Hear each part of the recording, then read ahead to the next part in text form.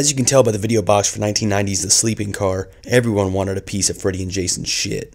Another 80's holdover, The Sleeping Car, is a mediocre killer ghost movie with a decent cast, solid special effects, and co-stars Friday the 13th The Final Chapter hottie Judie Aronson. Wisecrack college student Jason, played by American Werewolf in London's David Naughton, moves into a train car haunted by its old conductor, known as the Mister, a rapist serial killer. Jason teams up with his college girlfriend and a local exorcist played by Kevin McCarthy to stop the Mister's haunting killing spree. The Sleeping Car is an entertaining and weird ghost slasher that features enough eccentricities and bizarre kills to make for an amusing horror outing. The Sleeping Car is maybe worth watching for the cast alone. Grease's Jeff Conway is great as the sleazy and cool professor, Naughton is likable and comedic, and Aronson is smoking hot. She's still my favorite Friday girl. The gore is minimal and the death scenes are a mixed bag.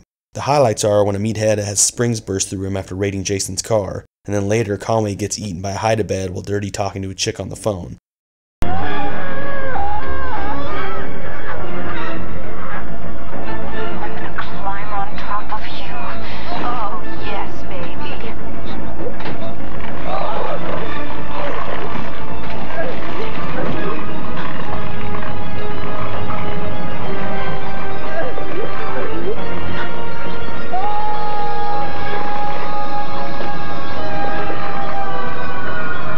The body count is low, but the special effects are impressive for the budget.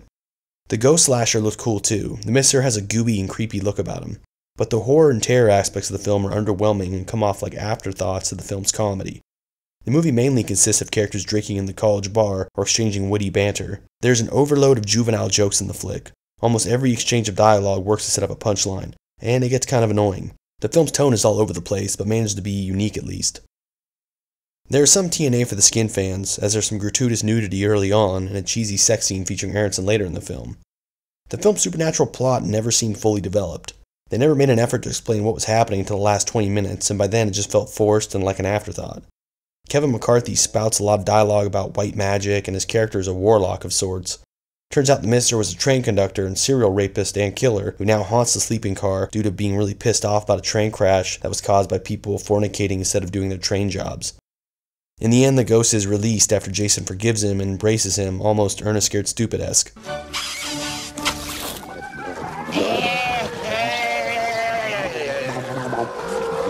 The Sleeping Car isn't a terrible flick. It can be an unfocused and quirky one at times, but it's a competently made ghost slasher that features enough effective scares and creative effects to make for an interesting viewing this October. I did enjoy the setting of the actual sleeping car and found the film's electronic music to be well done. You okay? Christ, what a dream.